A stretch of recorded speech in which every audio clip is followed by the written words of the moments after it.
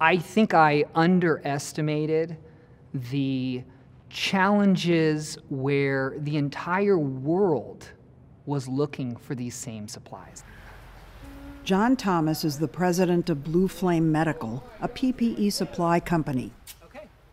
He and his partner Mike Gula were Republican strategists who jumped into the business as COVID hit, despite having zero experience in importing medical supplies.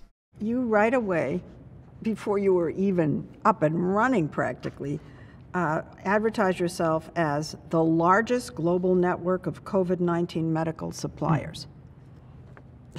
Now that so here's what I did. True in a million years. So here's what I did. We started with my longtime relationship with a large Chinese manufacturer.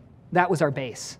And then I started working my connections from Vietnam to Mexico to Malaysia. So we felt comfortable. Now, was it a frenetic pace? Yes. Was the airplane being built while in flight? Yes.